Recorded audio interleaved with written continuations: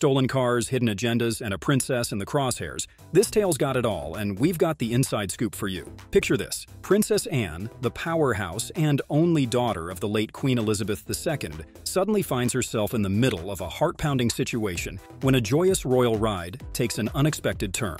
This is a story of resilience, courage, and the unwavering spirit of the brave princess and 7 heroes as they clash against the sinister plot of one kidnapper. So, get ready, as we're delving deep into the layers of this astonishing narrative, uncovering the high-stakes drama that unfolded in the very heart of London. It's a real-life action movie, and Princess Anne is the undisputed star of the show. Picture this. It is a chilly evening on March 20th, 1974, and Princess Anne and Captain Phillips, just 4 months into their marriage, are returning from a charity event to their residence at Buckingham Palace. The clock strikes 8 p.m., and their chauffeur-driven maroon Austin Princess Van den Plas, decked out with all the royal trimmings, cruises down the Mall, a beautiful road connecting Trafalgar Square to Buckingham Palace. In the backseat of their royal ride, Princess Anne, Captain Phillips, and Anne's trusty lady-in-waiting are having a jolly good time. Meanwhile, Inspector James Wallace Beaton, the ever-watchful guardian from SO14, Scotland Yard's Special Operations Branch, takes his place in the passenger seat,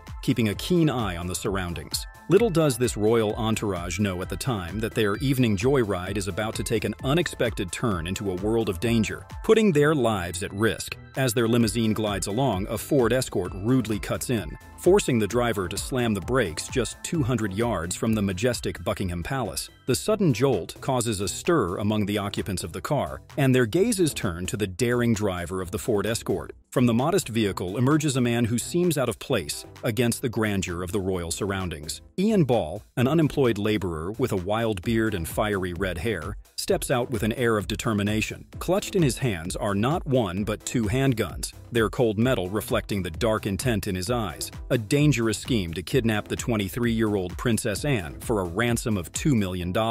With determination burning in his eyes, Ian Ball charges towards the rear of the princess's limo. Inspector Beaton, thinking he might be an upset driver, bravely steps out to talk to him. As Beaton gets closer, he quickly realizes things are serious. Ian Ball, armed with a gun, points it at the inspector, showing he means business. From just 6 feet away, Ian Ball fires, hitting Inspector Beaton in the right shoulder. Despite being hurt, Inspector Beaton tries to shoot back at Ian Ball with his Walther PPK, but his wounded shoulder makes it tough. It seems luck isn't on his side either, because after firing once, his gun jams, leaving him defenseless. Ian Ball sees his chance and quickly turns to the back door behind the driver's seat, shaking it hard. He demands the door be opened immediately or threatens to shoot. Inside the car, Princess Anne and Captain Phillips struggle to keep the door shut, while Princess Anne's lady-in-waiting crawls out of the door on the passenger side. Seeing an opportunity, Beaton jumps back into the limo, placing himself between the couple and Ian Ball, who fires into the car. Beaton's hand deflects 1 bullet. However,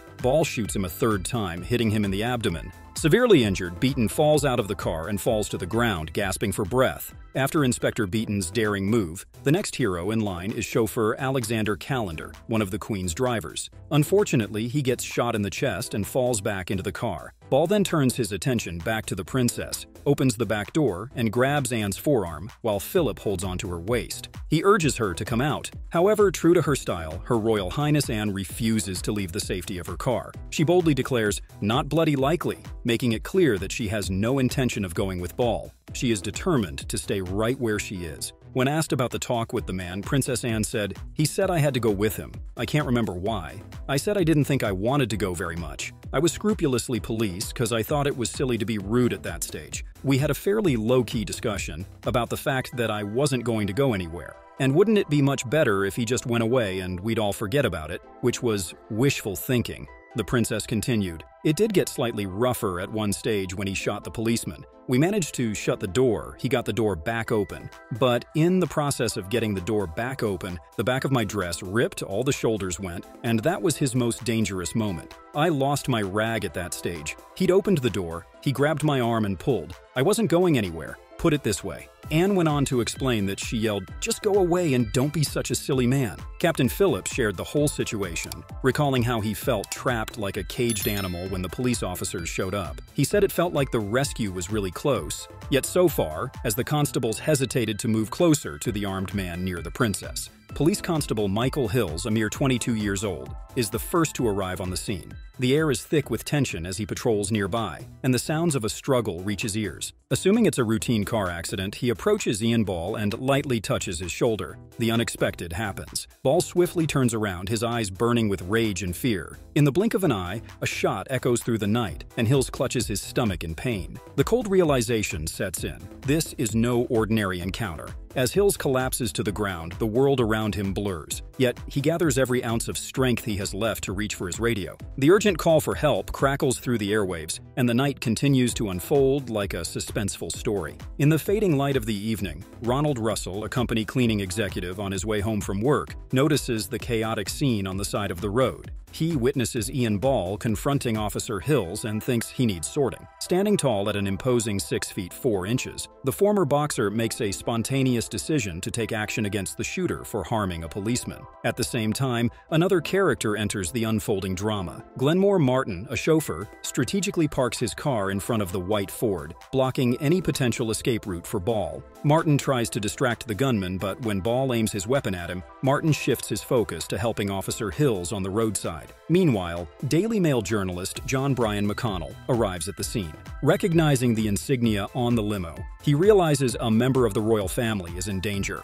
"Don't be silly, old boy," McConnell says to Ball. "Put the gun down." The plea falls on deaf ears, and in response, Ball shoots McConnell. The journalist crumples to the road, joining the ranks of the injured. With McConnell now down, Ball turns back to his struggle for Princess Anne. Seizing the opportunity, Ronald Russell approaches from behind and delivers a powerful punch to the back of Ball's head. The unexpected blow leaves Ball stunned, stumbling forward in confusion. While the former boxer distracts the gunman and reaches for the door handle on the opposite side of the back seat, she opens it and pushes her body backward out of the car. "I thought that if I was out of the car that he might move," she said. She was right. As Ball runs around the car towards the princess, she jumps back in with Phillips, slamming the door shut. Ronald Russell then punches Ball in the face, an act that later earns him the prestigious George Medal from the late Queen, where she expresses gratitude, saying to him, "The medal is from the Queen, but I want to thank you as Anne's mother." More police officers join in on the action, and Ball realizes that he is outnumbered and in serious trouble.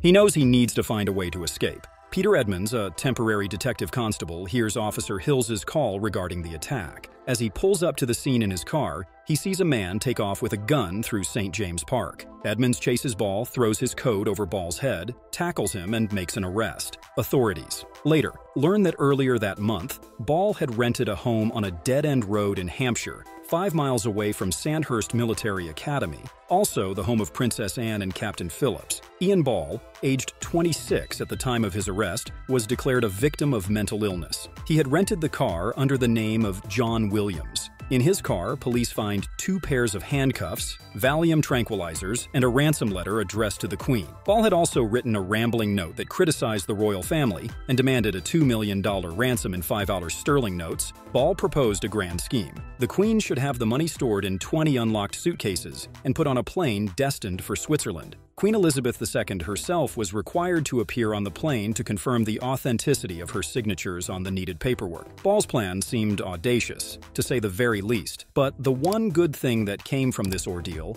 was that it highlighted the need for improved security measures within the royal family.